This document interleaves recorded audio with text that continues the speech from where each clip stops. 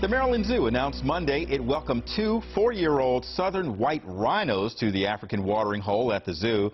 The two arrived in November, and after a 30-day quarantine, the two have spent the winter getting accustomed to their new home. Zoo managers say the pair are getting used to the Baltimore weather and will be able to acclimate more as the temperatures get warmer.